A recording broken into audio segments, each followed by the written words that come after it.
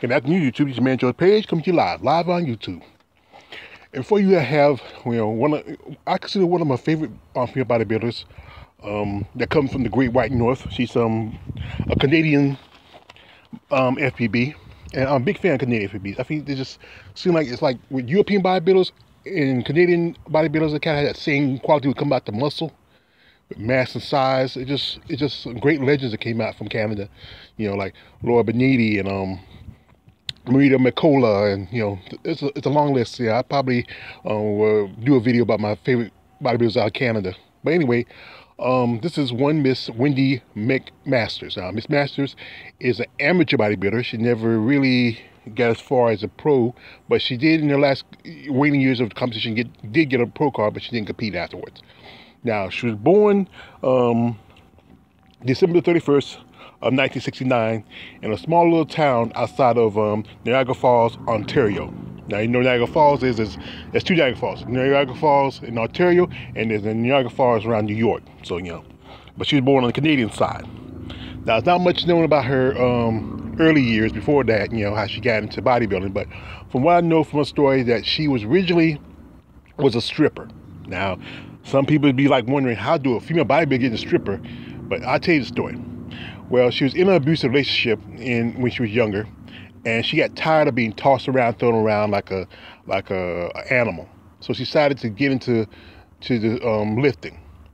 Now, at that time doing lifting, she met another gentleman who was at the time studying to become a professional bodybuilder himself. Now, the gentleman, some years later on, died just right after he gained his pro card and before he first competition as a pro. Now, during this time, Wendy wasn't sure about competing. She just was working out just to be working out, and she enjoyed the lifestyle of being a bodybuilder. But after the death of her boyfriend, she decided to get into bodybuilding full time. Now, she often credits her success to one legend I just mentioned earlier, Laura Beniti. Laura Beniti had a gym at the time, and she was working out at that gym, and she really respects Laura Beniti. Now, her first show was back in 2007 at the Mississauga Championship. She was level 1. She took first place at the Open Women and first place at Master Women. In the same year, she competed at the Northern Ontario Championships, level 2, where she took first place as heavyweight woman and first place as a Masters woman overall. Then on, she went on the Ontario Bodybuilding Championships, where she took second place as heavyweight and first place as a Masters. The Canadian Bodybuilding Federation, that's like the Canadian versus the IFBB, where she competed at the Canadian Bodybuilding Championship. She took fourth as a heavyweight and fourth as at the Masters. Now, Masters like older female bodybuilders, sometimes, that's just, ranking in the age and stuff like that. Now, in 2008, she competed at the IFBB North American Championship. She took 11 at the open heavyweight division. That same year, she came back in the CBBF, Canadian Bodybuilding Championship, took fourth as a heavyweight and third at the Masters. 2009, she competed at the CBF, which took eighth as a heavyweight and fourth as a woman Masters. Then she competed at the IFB North American, which took fifth as the open heavyweight and sixth as a heavyweight master. 2011, she competed at the Canadian CBB and took 10th as a heavyweight and 7th as a master heavyweight. Then she competed another show at the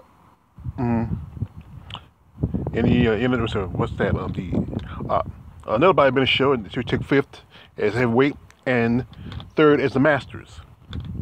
At the OPA, the Ontario,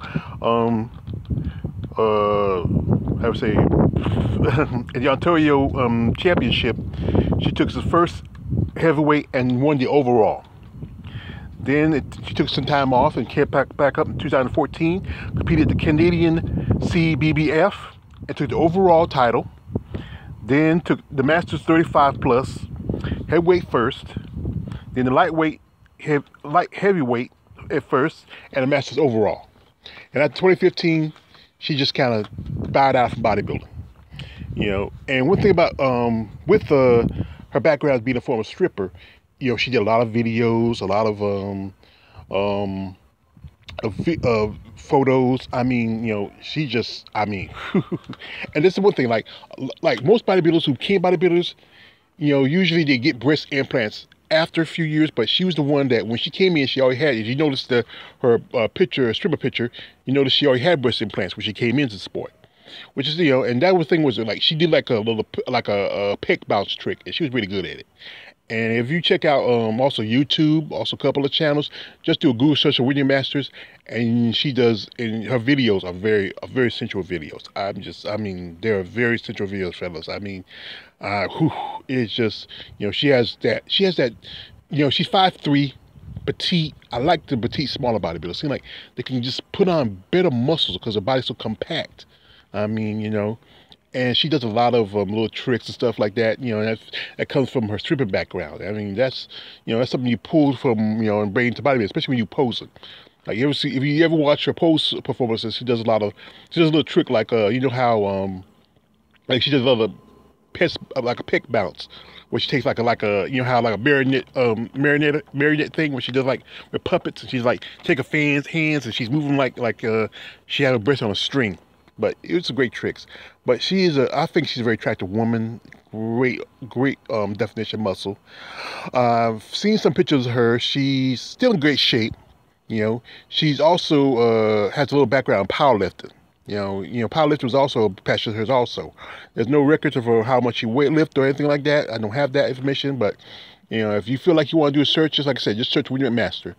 You can find a lot of videos and photos, and guys, I know some of you guys don't like female bodybuilders, but you know what? She's a very attractive woman, very sensual, and that's what made her so popular in her videos and her photos. And the thing is, I always feel like she's one of those that, I feel like she never got a shot to get to be a pro, but I think she left because she enjoyed the sport of bodybuilding, but she didn't like all the bull crap and all the other huggaroo come with it, and hoop jumping just to get a pro card.